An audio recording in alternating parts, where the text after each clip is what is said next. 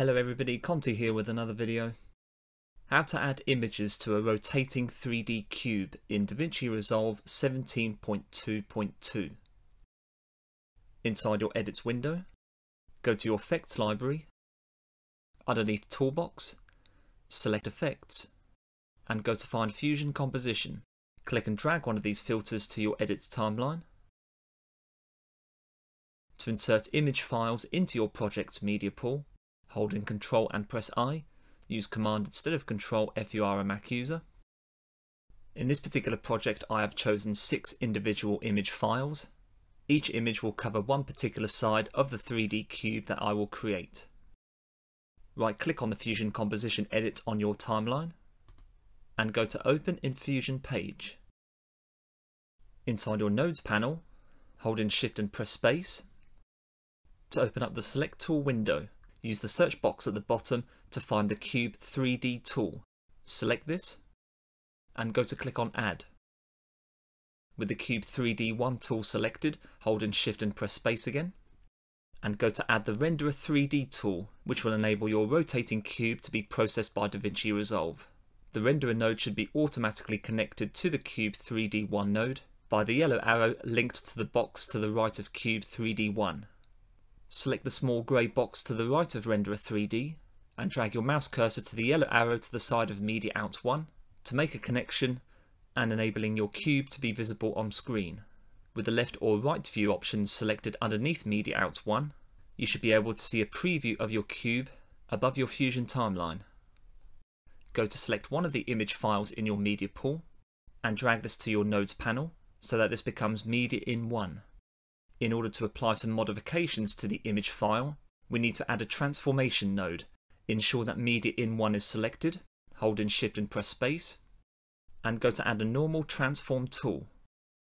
Using the mouse cursor, you can identify the 6 individual sides of your 3D cube by hovering your mouse cursor over these arrows around Cube 3D 1.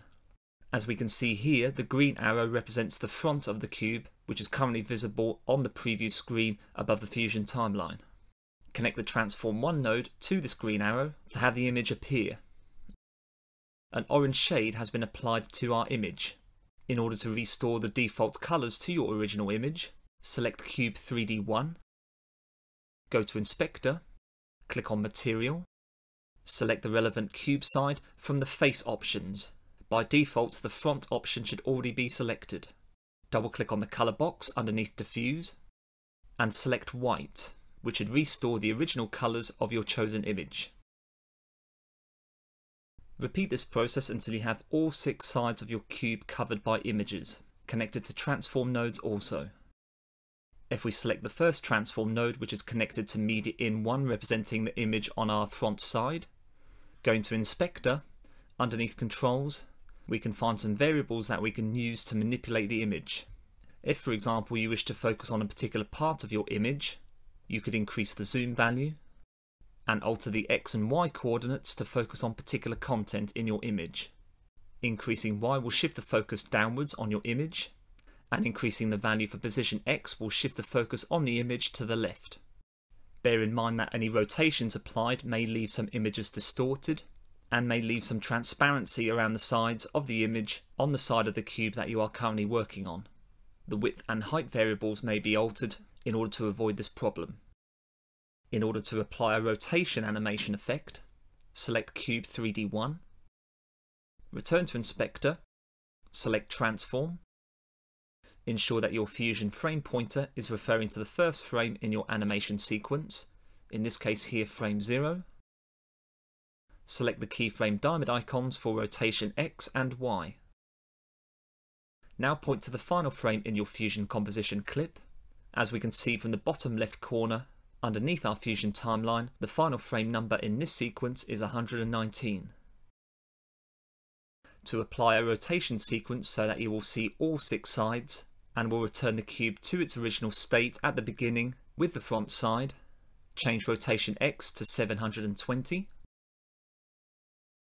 and change rotation Y to 1080.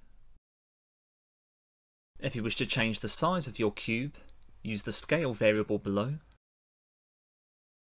and to change the location of the cube on the screen, alter the horizontal location using translation X and the vertical location of translation Y. Translation Z can move the cube closer to or further away from the viewer.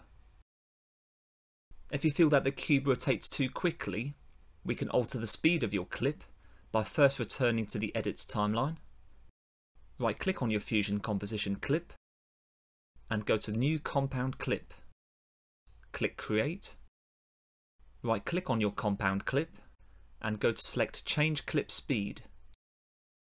I will reduce the speed of the clip by half from 100 to 50%.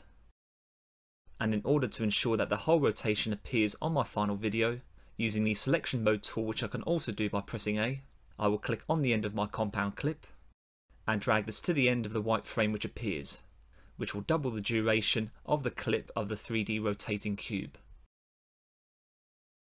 If you need to re-edit your 3D cube, first reset the speed of your compound clip by right-clicking on this once again, going to Change Clip Speed and setting the speed to 100%.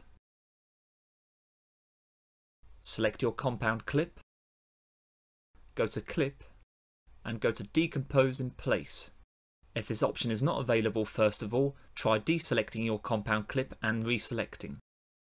Your edit should then become a Fusion composition clip once again, which you can now edit in Fusion.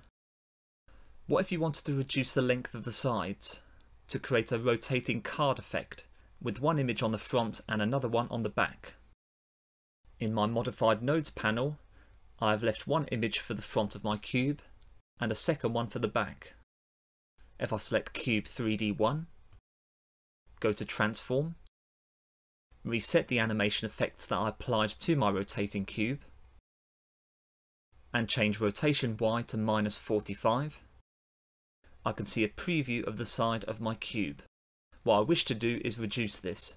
In order to have variable options available under Inspector to make this modification possible, first untick Lock X, Y and Z underneath Scale to create 3 more dimensional variables. To reduce the length of the left and right sides, decrease the value for Z. In this particular example, I'm going to decrease this value from 1.0 to 0.1. Click on Material, and like what we did with the 3D cube shape, under Diffuse I will apply a white colour to each of the sides using the face options. In order to create a full 360 rotation, return to Transform, reset the value for rotation Y, return to the first frame in your animation sequence, in this case here it is frame 0, select the keyframe diamond icon for rotation Y. Now go to the final frame in your animation sequence. In this particular example here, it will be frame 119 again. To have the 3D shape rotate to the right, type 360 into rotation Y. To rotate left, type in -360 instead.